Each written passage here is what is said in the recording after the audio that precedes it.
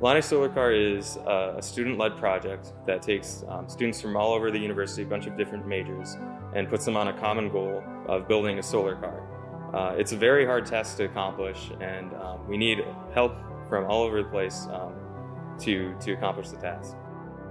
You don't need to know anything to join the team. No experience required. I joined about a year ago as a transfer student, and I didn't have any knowledge on how to build a solar car.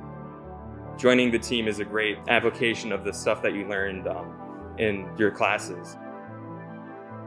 Running a team like Illini Solar Car is more like running a small to medium-sized business. We have a pretty substantial and pretty serious budget to handle. We do a lot of interaction with corporate sponsors that give us monetary and in-kind donations. And one thing that a lot of people overlook when it comes to running a business is that you have to create great content and maintain your brand. And that's the job of the media team. So the mechanical team is primarily focused on the physical structure of the car. We start off by using simulations to create aerodynamically efficient outer shells. Then we use aerospace-grade carbon fiber composites to manufacture the outer shell and the chassis of the car in-house.